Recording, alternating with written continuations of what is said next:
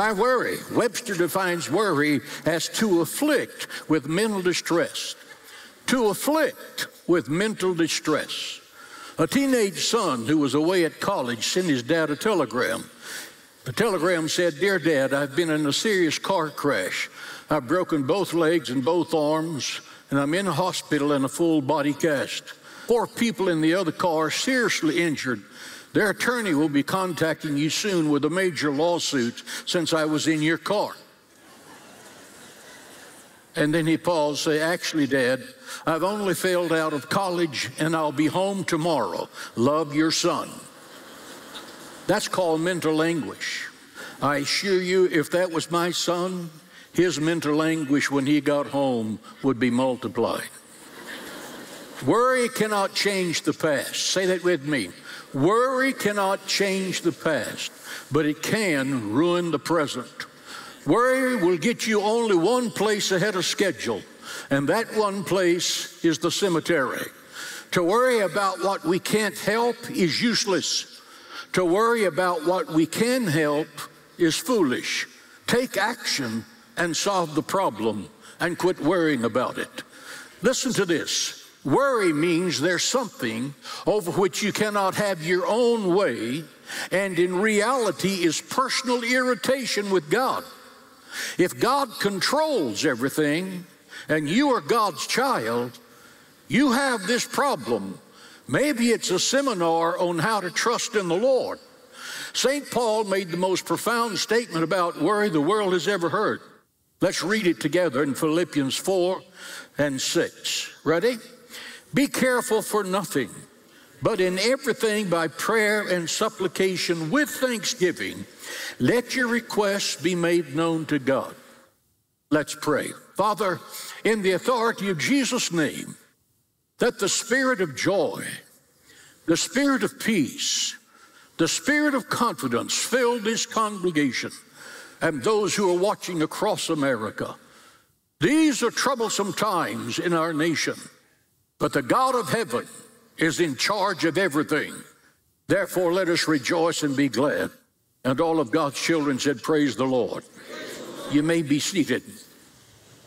Listen to Paul's declaration. "In nothing be anxious." Say that with me. In nothing be anxious. This is one of my favorite verses. It has been to me as comforting as the pillow upon which I rest my head after a weary day's work. I have found it a strong staff upon which to lean when my feet were in a slippery place. I have found it to be a fortress in the day of battle. In nothing be anxious. Now, how reassuring, how full of comfort. It's as tender as your mother's embrace. It's stronger than the raging storm that you are now in. In nothing be anxious. In nothing be anxious. Don't worry. Our God is on his throne. Don't worry. He's greater than the giants that you are facing. Don't worry. He's greater than the sickness and the disease that's attacking you or a member of your family. He's greater than the problems that you are personally facing or that your corporation is personally facing. He's greater than the divisions that are separating your family. He's greater than the financial stress you're presently going through. Our God is a provider. Our God is the waymaker. Our God is greater than demonic powers. Our God is the healer of broken hearts. Our God is the shepherd who knows the way. Our God is greater than the greatest. He's stronger than the strongest. He's higher than the highest. He's wiser than the wisest. He is the God of heaven. Give him praise and glory in this place today. Too many Christians are on their pity pot over things that have happened to them in the past.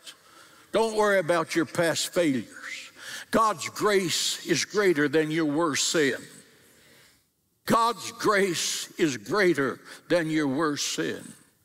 God doesn't consult your past to determine your future.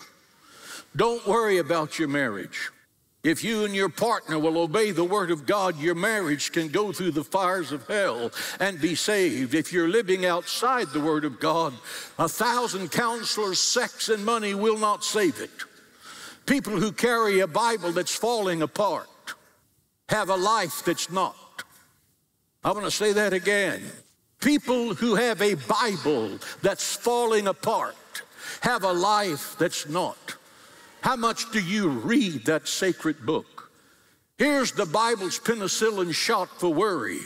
Casting all of your cares upon him, for he careth about you. Cast your burdens upon the Lord, and he will sustain you. St. Paul said, rejoice in the Lord. And again I say rejoice. Rejoice by choice. Be anxious for nothing. King David said, this is the day the Lord hath made. Let us rejoice and be glad in it. The Lord is my light and my salvation. Whom shall I fear? The Lord is the strength of my life. Of whom shall I be afraid? Though a host should encamp against me, my heart will not fear. Though war should be declared against me, in this will I be confident, that in the time of trouble he shall hide me in his pavilion. In the secret place of the tabernacle he shall hide me. He shall set my feet on the solid rock. My head shall be lifted up above my enemies, and the victory shall be mine. In Jesus' name, give the Lord praise in this house. Why worry? You serve a God that cannot fail. Why worry? When you walk through the fire, like the 3 Hebrew children, the fire will not burn you. When you walk through the water won't drown you. Why worry? God Almighty, the creator of heaven and earth, is your Father. He is all powerful. He is all knowing. He is all sufficient. He has given you his card saying, call upon me, and I will answer you and show you great and mighty things that you know not. Why worry? He will give his angels charge over you to protect you in all of your ways. Why worry? You're covered by the all-powerful, life-changing, precious blood of Jesus Christ. Demons tremble with fear when you roll over in bed.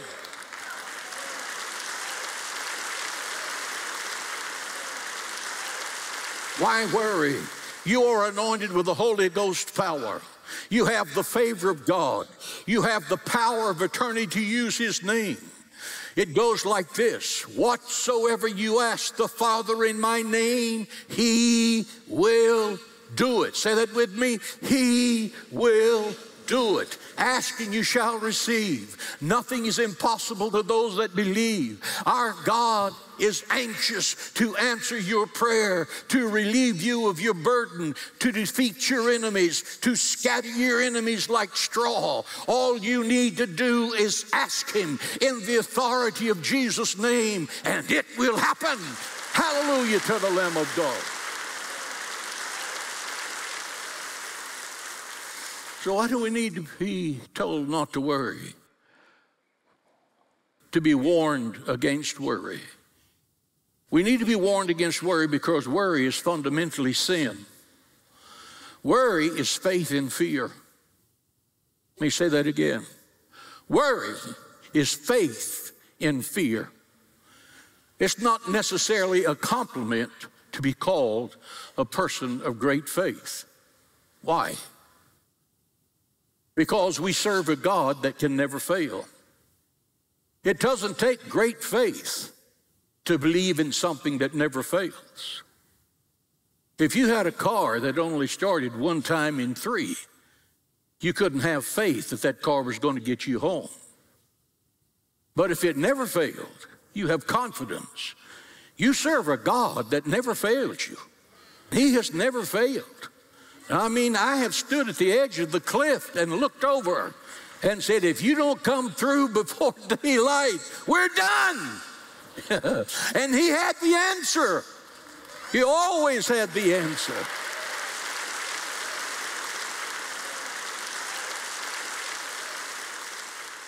Why do we need to be warned? Because he never fails. Fear is the rejection of faith. Fear is the rejection of faith. I want you to say it with me. Fear is the rejection of faith. I'm not talking about concern. I'm talking about fear. The Bible says God has not given us the spirit of fear. If God didn't give it to you, who gave it to you? The dark side. Fear breeds doubt. Fear and doubt bring defeat. Worry belongs to every class of people. The rich worry, the poor worry, the intelligent worry, the ignorant worry, the young worry, the old worry, people in debt worry. A wealthy man was showing his friend through his mansion, and he said, all of this magnificent furniture of mine goes back to Louis XIV. And his friend said, that's nothing. My furniture goes back to Sears on the 15th. Our emotions are powerful. We all have them. These emotions bring flavor to our lives, but sometimes these emotions get away from us and become like wild horses, untamed and running free. Wild horse emotions, if unbridled, can run roughshod through our souls, lives, and relationships. I want to show you in the Word of God how to help you tame these emotions and bring them under submission to the Lord. That is why we have created a brand new Wild Horse of Emotions devotional. This book is packed with 48 devotionals to help you tame the wild horse emotions in your life. We'd like to send it to you for free as a special thanks for your gift of any amount to the ministry this month. For your gift of $125 or more, we'll also include a box of scriptures that you can place around your home to help you tame your emotions, as well as our booklet, The Pathway to Victory. We want to help you achieve all the success that God has planned for your life. Call the number on screen or go to jhm.org/emotions. We worry about things we have and things we don't have. We worry about things we have said and things we have failed to say. We worry about things we have done and things we have failed to do. We worry about our bodies, bulges, baldness, bifocals, bunions. I could go on, I'll stop there. Some worry because they're not married. Others worry because they are married. Ever notice how worry comes at a bad time? Worry comes at a time of crisis, just when you need a clear mind, a creative capacity to think intelligently. Worry comes like a dark cloud, hiding the sun. It's like a cancer draining you of creative ability to think. We need to be warned against worry because it's a killer. It makes cowards out of aggressive men and women. Worry makes cowards out of aggressive men and women. It fills your face with wrinkles and apprehension. It paralyzes the mind so that you cannot produce a solution to the crisis you're facing. It robs the body of rest at night. It sends you to work shattered and second-rate. You're on the naked edge. You cannot produce. America's finest physicians are now saying worry is the mother of cancer. It's the mother of heart disease and high blood pressure. It's the mother of ulcers. It's not what you're eating. It's what's eating you. That's the problem. Worry is trust in the unpleasant. It's assurance that disaster is coming. It's belief that defeat and despair are your portion in life. Worry is a polluted stream that flows through your mind, drowning optimism. It drowns faith. It drowns hope. Worry is interest paid on trouble that you've never had and never will have. One old man said, most of the trouble I've had in my life never happened. Worry has sent millions of Bible-believing Christians to the cemetery long before their time, simply because they were anxious about everything.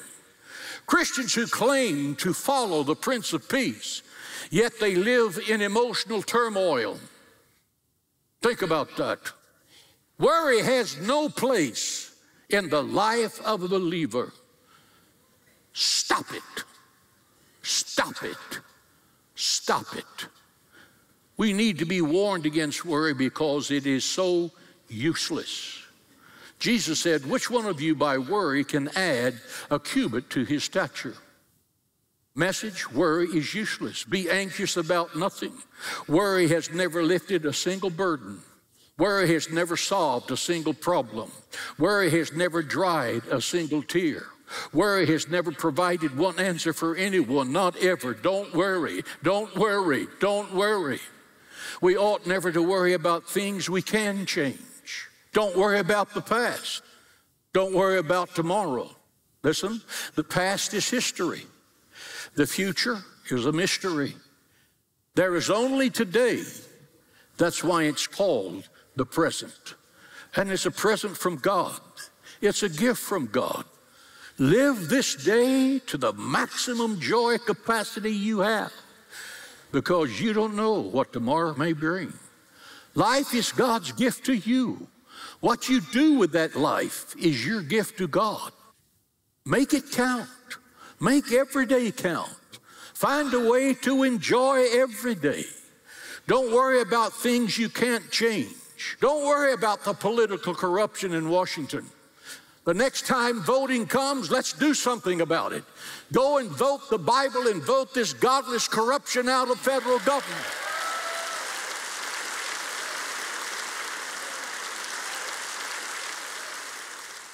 How do we get rid of worry? Not by getting into an ideal situation. There's no such thing as an ideal situation. There is no ideal marriage. There is no ideal family. There is no ideal church or business. Why? Because when you get there, there are people.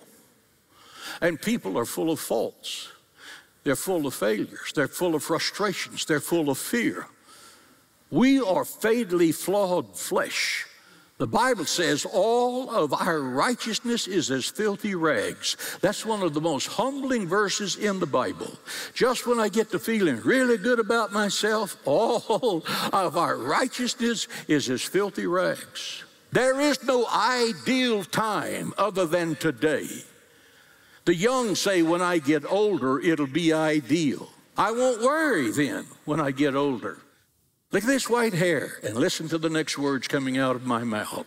Wrong, wrong, wrong. By the time a man finds greener pastures, he's too old to climb the fence. There are 3 ages of a man's life: youth, middle-aged, and you're looking well. Those who are working will say, when I retire, that will be ideal. Retirement is when you sit on the porch and watch the sunset, if you can stay up that long. One thing about retirement is you can never take a day off. When some people I know retire, it's going to be hard to tell the difference between retirement and work. They work so casually. That's the point here. You get rid of worry when you realize it's the end result of practice. Nobody was ever born worried. Do you ever look in the face of a baby? It's one of the most relaxing things you can do. There's no fear there. There's no anxiety there. They have total faith and confidence that their mother or daddy is going to take care of them. If you're a master musician, it's because you practice, practice, practice. If you are a master golfer, it's because you practice, practice, practice. If you are a worrywart, it's because you anything that is learned can be unlearned. The Bible says, be anxious about nothing. Paul says, be anxious about nothing. Get rid of worry by renewing your mind. Paul put it this way: whatsoever things are true, whatsoever things are honest, whatsoever things are just, whatsoever things are pure, whatsoever things are lovely, whatsoever things are of good report, think on these things, period. You are what you choose to think about. You control your thoughts and you control the quality of your life. You and you alone are responsible for what you allow yourself to think about. You're not responsible for the birds that fly over your head, but you're responsible for the ones you allow to build a nest in your brain. For the attitude that rules your life will control your destiny. Your attitude is your choice. My mother made us remember this poem when we were young. Two men looked out prison bars. One saw mud, the other saw stars. Message, life is what you look at, and life is what you execute. The supreme penicillin shot for worry is faith in God.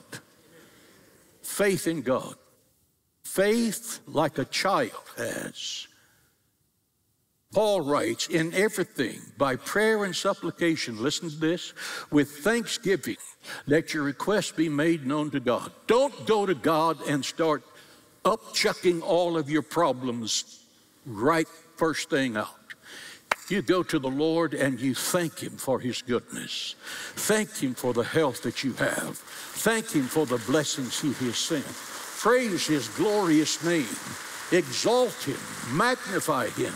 Then when you are in His presence, lay out your list.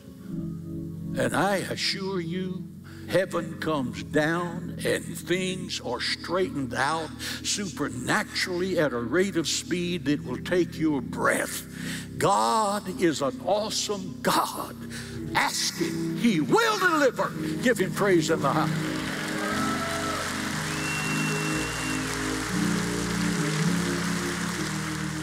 I read of an aviator who was making a flight around the world. After he had been gone for some 2 hours from his last landing field, he heard a noise in the cockpit, which he recognized as the gnawing of a rat. Not knowing which part of the plane that rat was in and those sharp teeth were cutting, he was filled with fear. It was 2 hours back to the place where he took off and 2 hours to the airport where he was going. The pilot remembered that the rat is a rodent. It's not made for the heights. It's made to live in the ground. It's made to live in darkness. He knows the plane upward, higher, higher, higher, higher. And then the gnawing stopped. And when he landed the plane, a dead rat fell out of the control panel. What's the point? Worry is a rat. It cannot live in the secret place of the Most High. It cannot breathe in the atmosphere of faith. It cannot survive the power of your prayer. It cannot penetrate the power of the blood of Jesus Christ. If worry is the gnawing on your mind, your marriage, your finances, your business, your children's future, your past, climb on the wings of faith into the presence of the living God with a spirit of thanksgiving. Lift your hands and give the Lord praise and glory. Faith will explode. Your heart and mind will be ruled by peace of the living God. Be anxious about nothing. Give the Lord a shout of praise in the house of God. Can we stand together? How many of you here and those of you watching by television across America can say, Pastor, there's a particular matter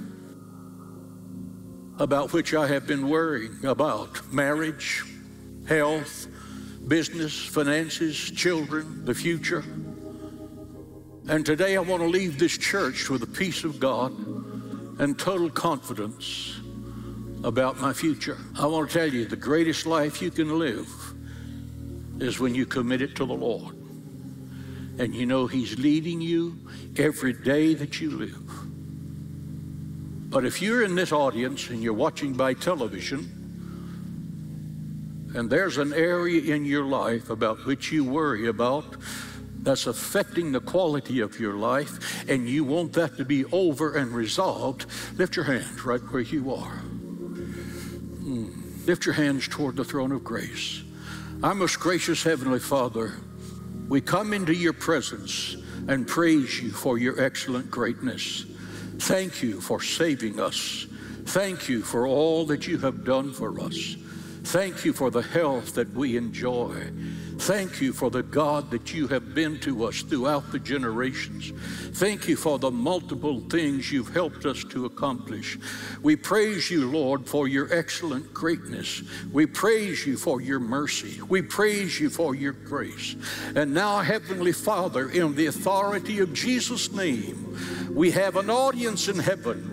And I am asking you, Father, that worry will absolutely leave the mind and heart of every person in this audience who raised their hand. And let it leave the mind and heart of every person who's watching by television. Let God arise and let the peace of God flood their hearts and mind. Let them bask in the sunshine of confidence that nothing shall be impossible unto them. And they shall rise and do exploits and accomplish the impossible, because God will make it possible in Jesus' name.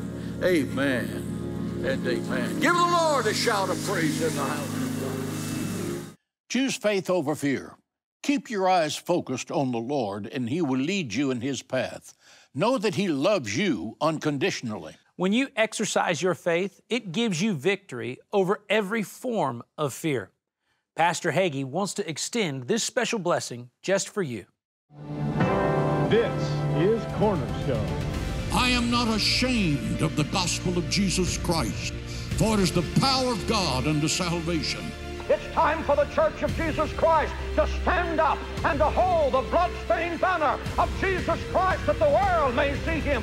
God has made it possible for us to reach the nations of the world in every language that we can get it translated in. He is the way, the truth, and the life for all of the world. We're saving the world one life at a time. In Judaism, there's a saying, he who saves one life saves the world. Cornerstone Church is God's church. It was built for the next generation. Tens of thousands have come to know Christ, and the harvest field is greater than ever before. The latter years are going to be greater than the former years, for the best is yet to be. Honor Pastor Hagee's 65 years of ministry and go to jhm.org/65 years. You're watching Hagee Ministries. If you need prayer, call our prayer line or visit our website. Looking for more content to help you in your daily walk? Listen to our podcast or subscribe to Hagee Ministries on YouTube. And now, your blessing with Pastor John Hagee. And now may the Lord bless you, and may the Lord keep you. And may the Lord make His face to shine upon you and be gracious unto you and give you His peace. May you be filled with the love of God for your family, for the members of your church, for the people in your city and our country. May you have the blessed assurance that your home's peace and prosperity is based in your relationship with Jesus Christ and in the Word of God. Let the light and the glory of heaven fill your heart and home. May your children be blessed with emotional stability that comes from the spiritual and emotional strength of their parents. Receive the anointing of the Holy Spirit to produce generations of righteousness. In Jesus' name, receive this blessing. Amen and amen.